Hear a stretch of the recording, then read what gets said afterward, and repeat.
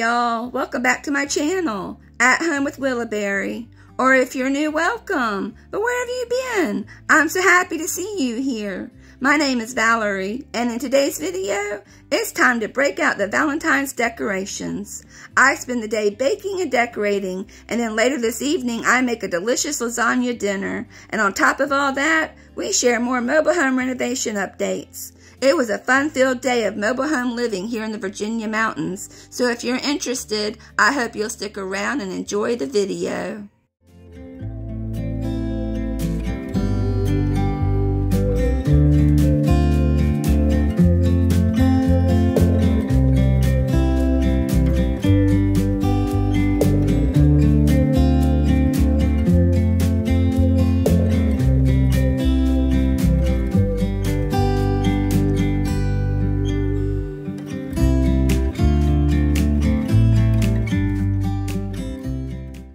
Tim has been super busy continuing the renovations here in our 1975 double-wide mobile home.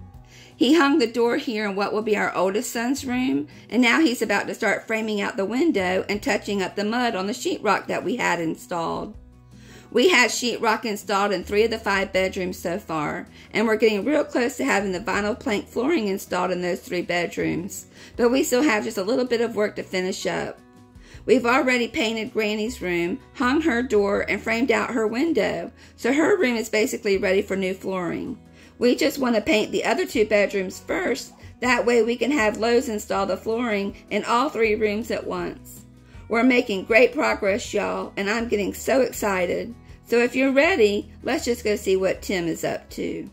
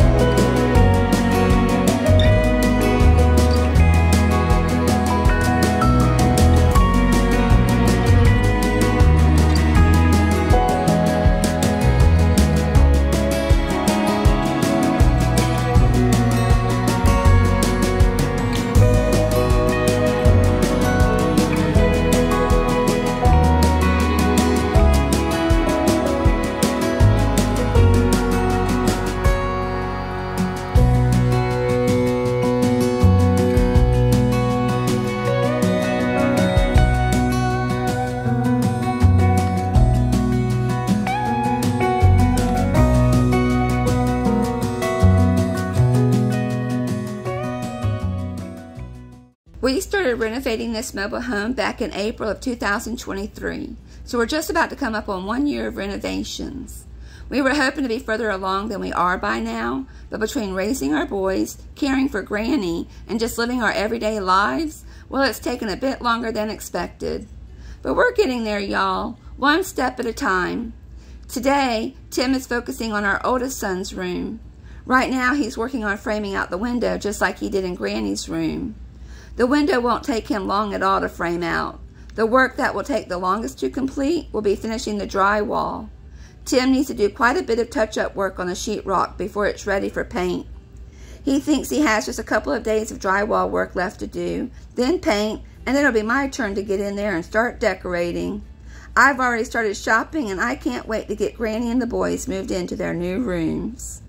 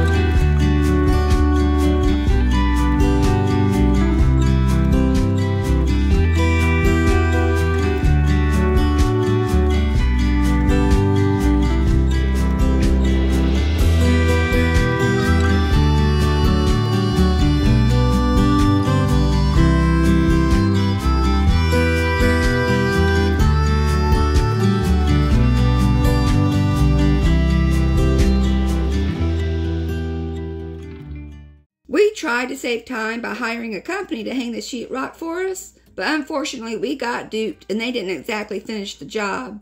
Tim is having to spend quite a bit of time going around and finding all the areas where there are screws and drywall tape showing through the dried mud. He's having to sand and mud and sand some more in order to get the walls ready for paint. This is very time consuming, and hence the reason we were trying to hire someone else to do it for us. Oh well, it is what it is. It's definitely a lesson learned, and we won't be making that same mistake twice, that's for sure.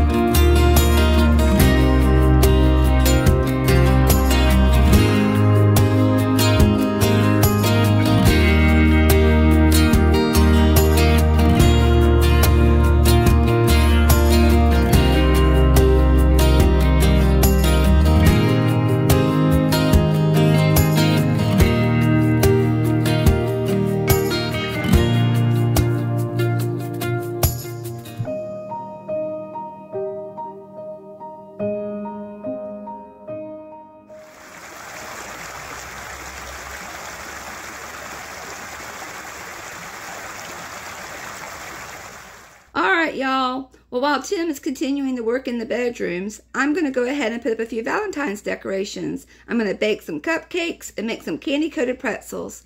Hopefully I can finish all that before the boys get home from school. But first, a little visit with my sweet willowberry.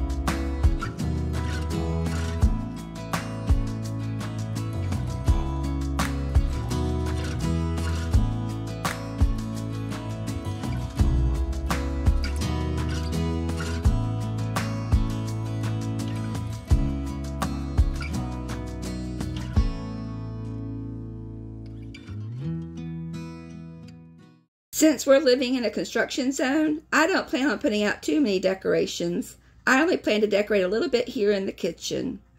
February is a special month for me because it's my birthday month. I was actually born on Valentine's Day. That's how I got my name Valerie. Actually, the nurse named me. My parents were told I was going to be a boy, so they only had a boy's name picked out. Well, to everyone's surprise, I was born a girl. So by the third day, when they were ready to send us home from the hospital, well, I still didn't have a name. The nurse said to my mom, "You know, you're going to need to come up with a name pretty soon, or she's going to go home with baby girl on the birth certificate." Well, my mom wanted to name me Stacy, but my dad considered that to be a boy's name at the time, so that was a no-go. So the nurse was like, "Hey, she was born on Valentine's Day, so you should name her Valerie." And that's the story of how I got my name.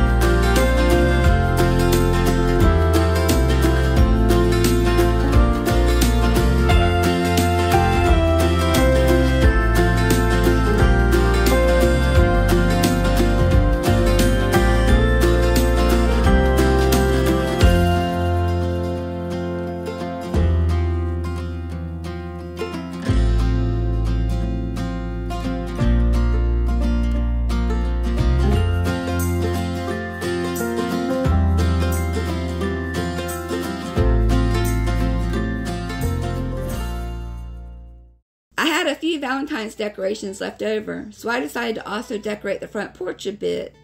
I'm not spending too much time out here these days. It's just been too cold, but I thought I'd bring a little festiveness to the outside of the house too. Well, according to Punxsutawney Phil, we're getting an early spring, so maybe we'll start getting warmer days headed our way sooner than later, and I can start spending more time out here on the front porch. This is my favorite spot in the whole house. I love to sit out here and watch the scenery. The mountain views are breathtaking to me, especially when the sun starts to set. I tell you what, I'm ready for warmer weather, that's for sure. So thank goodness Phil didn't see his shadow and he predicted an early spring. At least I got to experience a little snow up here in the mountains, so I'm a happy girl. I'm also excited to plant a few fruit trees in the spring, and I have a ton of flower bulbs that I need to get planted, so I'm definitely ready for an early spring.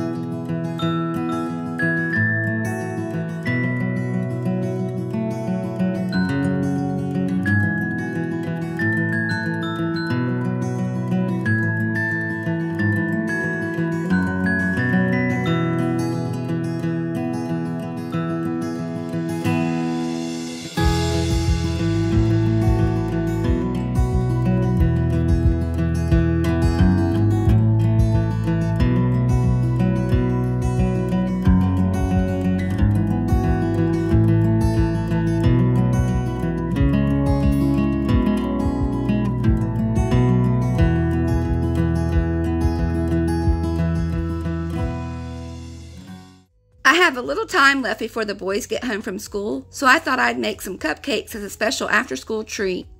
I'm just using a boxed cake mix today to make things quick and easy. It's a strawberry-flavored cake mix by Duncan Hines called Perfectly Moist Strawberry Supreme, and I'm going to be using a whipped cream cheese frosting. While the cupcakes are baking, I'm going to make some candy-dipped pretzels, so if you're ready, let's get to baking.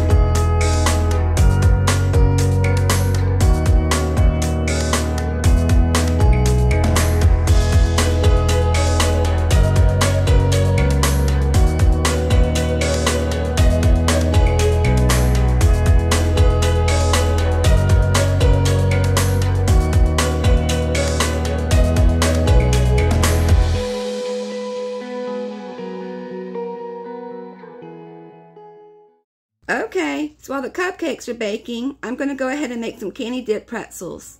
I found some strawberry and cream flavored Meltums at Walmart. These are very easy to use. You just slowly heat them in the microwave until they are melted. I'm going to be dipping pretzels today, but you could also dip strawberries, bananas, pineapples, or even marshmallows. Once I dip the pretzels, I'll then cover them with sprinkles before the candy coating completely hardens.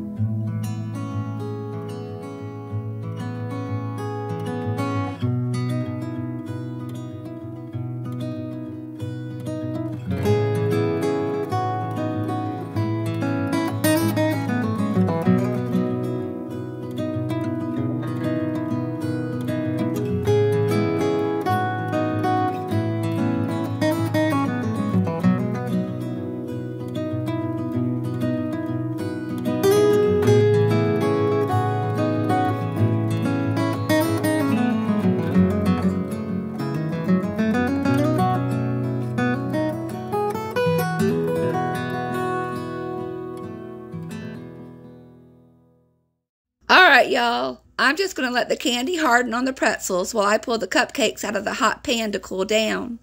The boys will be home soon, so I'll have to frost the cupcakes before they've completely cooled down if I want to surprise the boys. It won't take long at all for the candy-dipped pretzels to harden, and then I'll be able to plate them up. I wasn't able to do much baking during this past holiday season, but I'm going to try to make up for it during the month of February. We never got around to making sugar cookies, so that's definitely on my list. I'd also like to try baking a German chocolate cake for the first time. We'll just have to see how it goes. We're also hoping to get the 2 other bedrooms ready to paint, but hopefully there will be plenty of time for baking.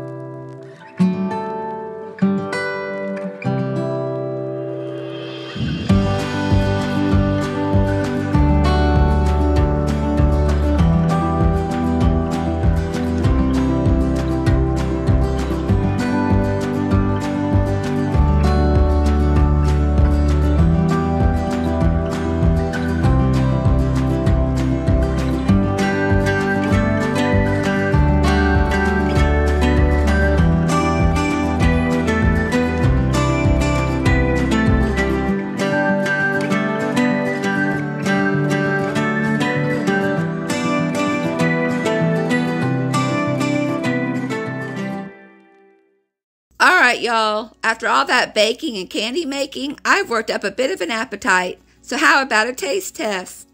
First, I'm going to try the candy dip pretzel. I really like the strawberry cream flavor of the candy coating, but I'm second guessing the sprinkles that I chose. The sprinkles have these pearl-sized balls in them that are super crunchy, and it's too crunchy to go with a pretzel. So next time I'll just use plain old sprinkles, like the kind you can find on an ice cream cone. Alright, well next is the cupcake. It was very delicious. I think the cream cheese frosting was perfect to go with the strawberry cupcake, but the boys weren't too crazy about it. I think they would have preferred just plain old vanilla, so I'm sure that's what I'll use the next time. I tell you what, the cupcake was super moist and super messy, so I'm going to go get cleaned up and then go take a little break before it's time to start dinner. I'm making lasagna for dinner tonight, so don't go anywhere. We still have a lot of cooking left to do before the day is over.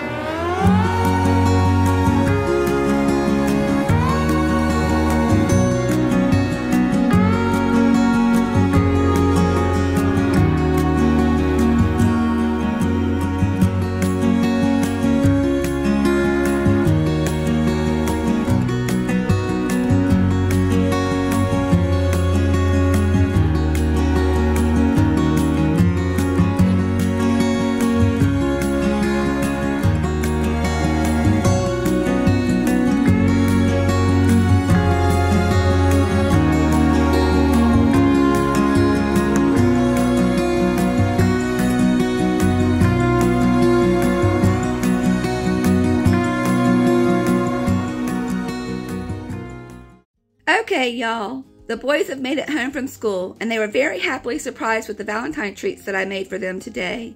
But now it's time to get dinner started. Tonight for dinner, I'm going to try to make lasagna. I say try because I've only ever attempted to make lasagna just twice in my lifetime, and both times were a disaster.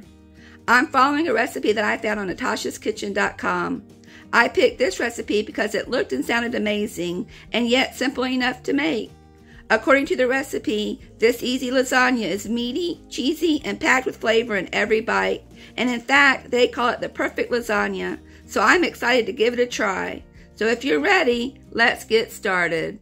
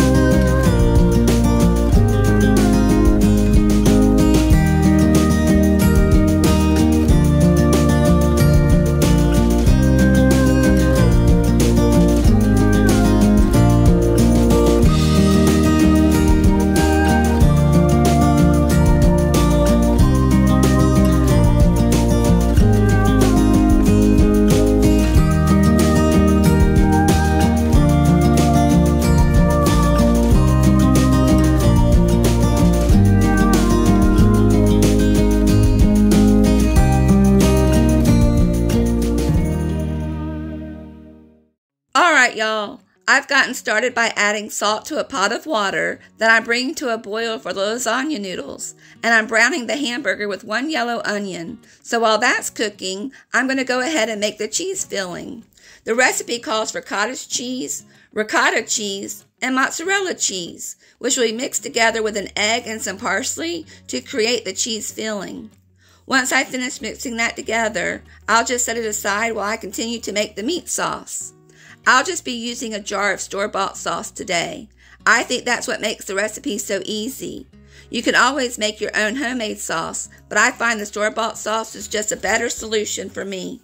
I don't have time to make it from scratch, and I think store-bought tastes just as good as homemade, but it's definitely a personal preference.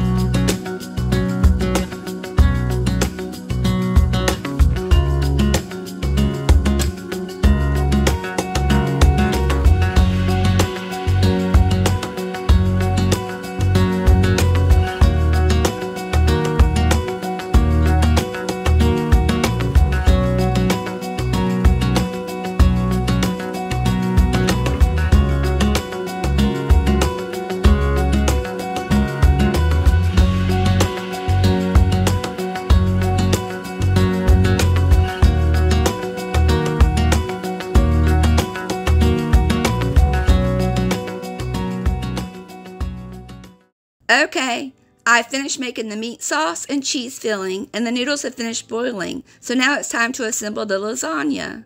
I think I may have messed up on my layers a little bit, but hopefully it will still turn out good.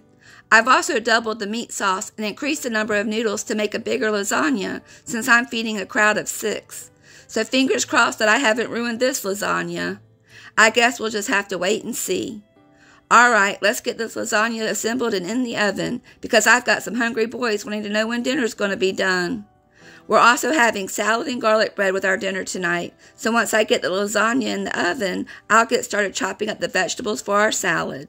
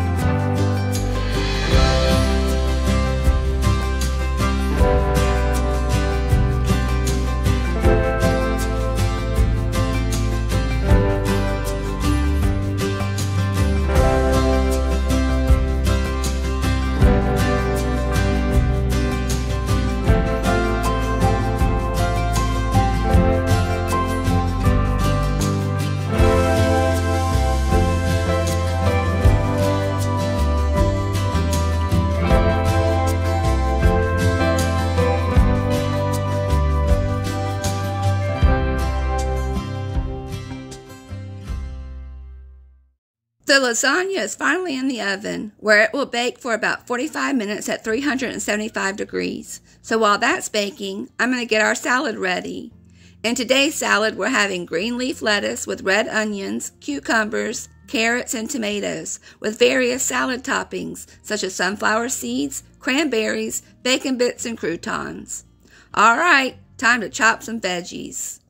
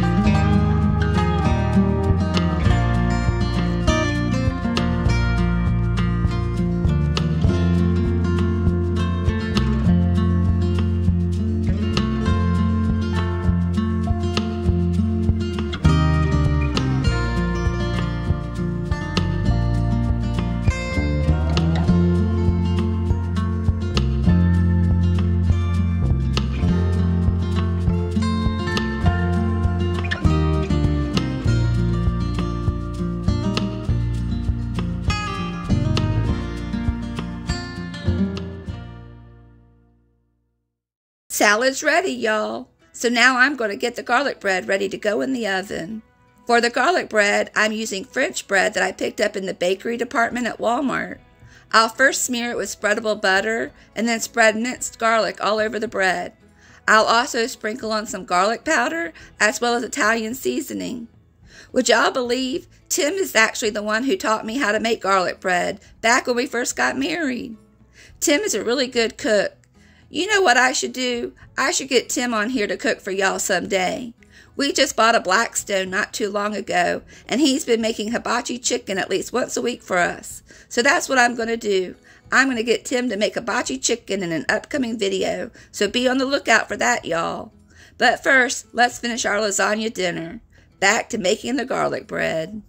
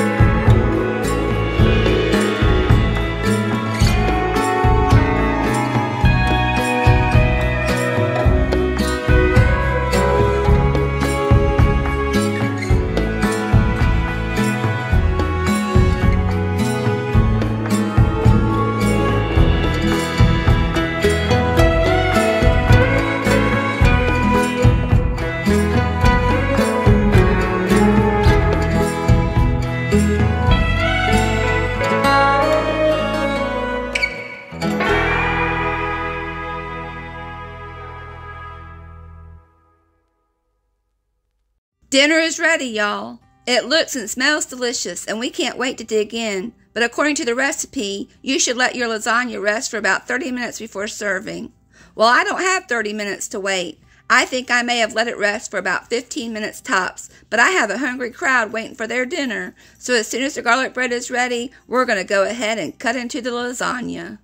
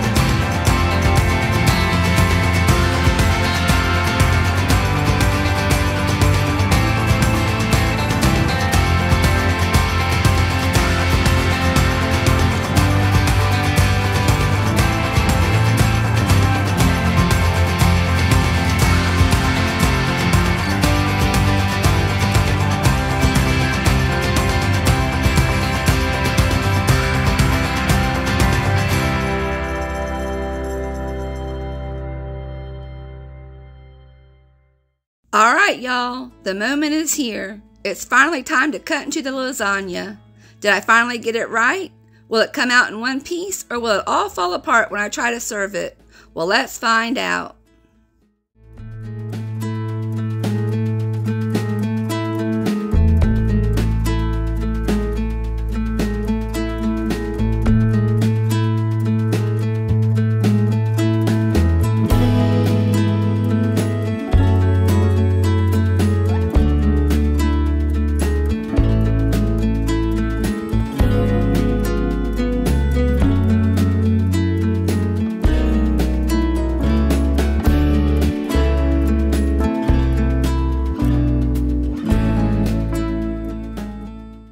Well, y'all, so far so good. Now for a taste test.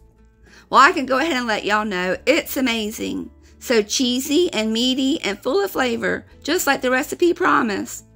Well, alright, y'all. I guess that's about it for another video. I really hope you enjoyed it, and I hope to see you real soon. I'll talk to you later. Bye, y'all.